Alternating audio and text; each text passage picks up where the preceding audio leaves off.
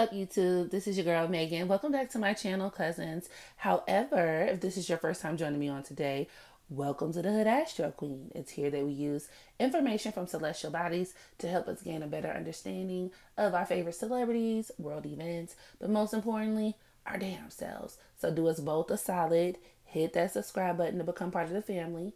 Thumbs up this video to grow the channel. And click that notification bell so that way you will be alerted whenever I make a new post. So in today's video, I am going to be talking about the 5 times Michael Jackson was an Aries Southnode. I've been on this Michael Jackson kick. Okay, yes, the king of pop. I am currently doing a full natal chart reading on him over on my Patreon. So if you are interested in seeing that, you actually really don't want to miss it because it's pretty thorough. I'll be posting that very soon. If you are not a part of my Patreon family, my link is in the description box. Feel free to sign up and join on today, okay? But yeah, I've been on this really huge Michael Jackson kick and I am obsessed. I mean, I've always been obsessed. Truthfully, ever since I was little, I remember me and my little cousins dancing to Michael Jackson, singing all the songs, like literally trying to reenact all of the choreo. Michael Jackson has been, will always be one of the best entertainers to ever walk the face of this planet.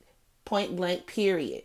And I just thought it would be very fitting because he is another person who really does exude a lot of their Southnode energy. So, and I know I got a lot of requests to cover that Aries Southnode. Okay, and I got you. So without further ado, these are the 5 times Michael Jackson was an Aries Southnode. Time number 1, the first time Michael Jackson really showed to the world that he was in fact an Aries Southnode was when his hair caught on fire. Okay, during that infamous Pepsi commercial. And I know my subscribership is very young. So for those of y'all who may not be aware, okay, back in the day, like the 80s, okay, Michael Jackson, this is when he was still black now. He and his brothers signed on to do a commercial for Pepsi, okay?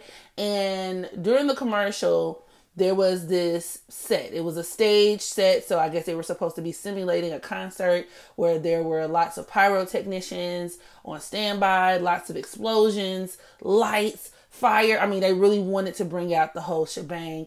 And during this particular commercial, Michael Jackson was instructed to walk down a set of stairs. You know, he's walking down, dancing, singing. And as he's walking down the stairs, there's supposed to be this mega explosion behind him. Well, the director got a little bit too beside himself and wanted there to be a bigger explosion. So when Michael Jackson was standing at the top of the steps, the director instructed the pyrotechnicians to, you know, activate the explosion. And I mean, it was a really big explosion. And as the explosion kind of settled down, people noticed that a spark jumped into the middle of Michael Jackson's head. And, you know, fire grows with air. So he's walking down the stage dancing. And there's footage out there somewhere. Y'all can go look it up. I didn't feel like including it. But as he's dancing down the stage, people are just looking in awe because all you see is this flame on the top of his head that's growing bigger and bigger and bigger and bigger. And by the time he reaches the bottom of the steps, I'm assuming he feels that heat. Okay, he realizes it's a little something on the top of my head. And so he starts spinning.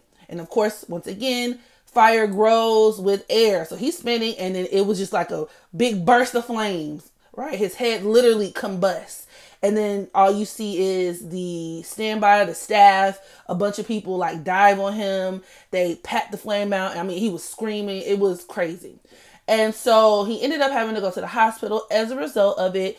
And on the way to the hospital, that's where they took the infamous picture with him laid out on the stretcher with the glove on. And as a result, I mean, he had like 2nd, 3rd degree burns on his scalp that actually never recovered. The coroner who did Michael Jackson's autopsy back in 2009 even reported that he had a really large patch of scalp in the middle of his head that did not grow hair. So for the rest of his life, this man had to wear hair pieces and wigs. And so it was really that deep. And I said that to say, you know, this was a really good example of an Aries Southnode incident because Aries Southnodes have a lot of karma in the area of sustaining injuries such as cuts, burns, and bruises. And considering that Aries also does govern the head, these are people who are definitely in positions where they could sustain injuries like this. In fact, a lot of Aries South nodes are just prone to injury in general, but specifically injuries that once again could include things like being cut, being burned. And you just want to make sure you keep that head and that face. You want to make sure you keep those areas of your body protected and just pay particularly close attention to them. I wish Michael Jackson knew astrology back in the day, because if he did, somebody could have told him, that's not the best idea, sir. You may not want to be standing at the top of the steps when the explosion is going off. Yeah. So there's that. I actually would like to see a transit like on that particular day to see what transit actually even initiated that head fire. But anywho, the second time that Michael Jackson demonstrated to the world that he was a Aries South node was when he cut up his nose and completely rearranged his face. So once again, Aries does govern the head, but it also governs your face in terms of your eyes, your nose, even your mouth. And a lot of Aries South nodes tend to rearrange or tweak their faces over the years. Now, on one instance, a lot of it could include or be the byproduct of injury. So an example of this would be a person, let's say they're hanging out at a baseball game and the baseball flies out into the audience, pops them in the face and completely shatters their nose, right? And then they will have to undergo reconstructive surgery. That's a really good example of an Aries South node not only just injuring their face, right? The first point, but also the second point, having to tweak, right? Or have some type of work done to this part of the body. But then you also have the second type of Aries South node who, where contrary to what most people would think, these people can be a lot more insecure and a lot more concerned with the way other people view them than other people would give them credit for. And that's because Aries is still the opposite polarity of that Libra North node. And a lot of times people tend to fluctuate and bounce back and forth between those two energies. So even with that being said, these are people who can just spend a lot of time really nitpicking their faces. And Michael Jackson was definitely the latter of the two.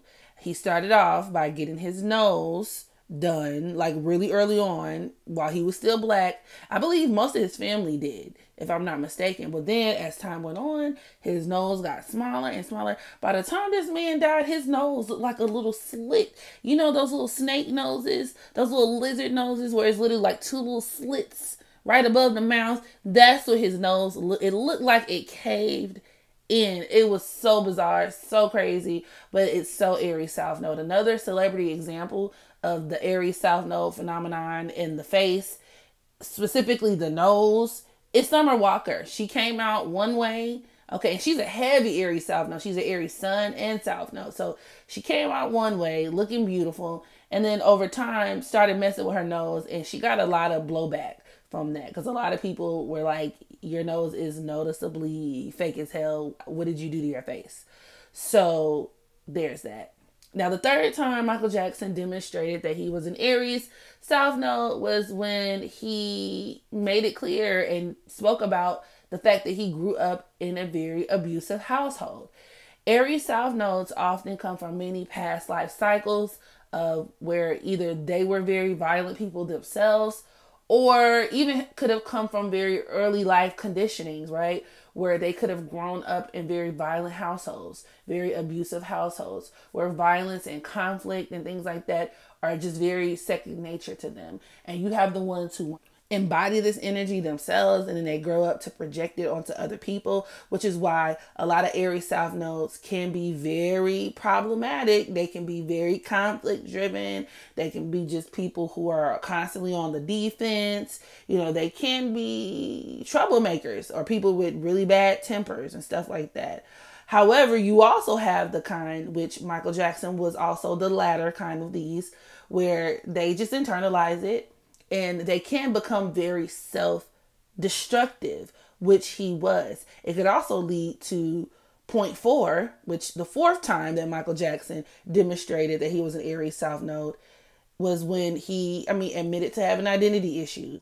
And it obviously explains bullet points 2 and 3, because it really all starts with your own perception of self, the way that you view yourself, how satisfied you are with yourself. Now, some of that also has to do with him being a Virgo sun, and Virgos are never satisfied with anything, right? And he even admitted that himself several times throughout his life. I'm never happy with what I see. I'm never 100% satisfied with whatever is looking back at me in the mirror. However, a lot of Aries South Nodes either tend to undergo issues with their identity or even sometimes their names. It's not uncommon for these people to have different names or go through name changes throughout the course of their lives, or maybe even have like really big identity crisis to the point where they may even want to switch careers and all that kind of stuff. But for Michael Jackson, it definitely played out in terms of his physical body, right? And I would just go out on a limb and say a lot of those identity issues could have also included race, but that's a different video for a different day, okay? And so the fifth and final time Michael Jackson proved himself to be an Aries South Node was when he used his music to really channel his sexuality, but also his hyper aggressive nature. And I know on the surface, it kind of seems like Michael Jackson, hyper aggressive, sexual, because these are things that are completely counter to what he seemed to be in real life, right? Michael Jackson was this meek, soft-spoken, frail, almost even kind of feminine man. But when you really take a step back and look at the type of videos and the type of music that he made, a common theme was this kind of hyper masculine macho-ism mentality, especially when he's making music about women or like music about him even aggressively pursuing women. So some of those videos could be like, remember the time, even when you listen to the lyrics, like this man is talking about, do you remember the time we fell in love when I was blowing your bike out on the beach, on the park? You know what I mean? Like the video is like, I'm finna go to the Pharaoh and serenade your wife and let her know that I used to beat that cat up back in the day. Do you remember? Okay. Even the way you make me feel, where he's, howling down, cat calling the woman on the street, grabbing his crotch, gyrating, beat it, where it was essentially about gangs, gang violence. And although Michael Jackson wasn't necessarily in the gang per se, he did use a lot of gang members. They were supposed to be having a knife fight, which is also very, very Aries. And just a host of other videos, even in the video he did with Chris Rock, or was it Chris Tucker? The Rock My World video, where they were supposed to be engaged in a fight with some type of mob Italian family, and Michael Jackson is fighting people. Like Michael Jackson, when you really pay attention to it, he was all about this Aries South Node, hyper masculine, hyper aggressive, and hypersexual. Like the man would gyrate, grind, grab his crotch, very suggestive. And I think that he really used his music to channel a lot of this energy. In fact, a lot of Aries South Nodes can even be just as bad as Scorpio South Nodes in terms of either promiscuity or their hypersexual nature. Because you have to think about it, there's still that Mars influence, that Martian element.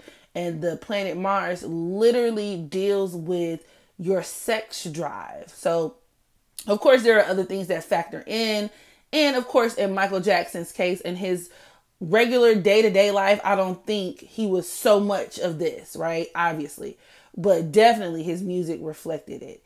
So yeah, this concludes my video on the 5 different times Michael Jackson was an Aries South Node. Y'all feel free to drop down in the comment section. Let me know what you think. What did you think about Michael Jackson? What did you think about some of these videos? And what has been your experience either as an Aries South Node or knowing someone who's an Aries South Node? And yeah, make sure you practice unconditional self-love so that you can love others. And until the next video, I holla.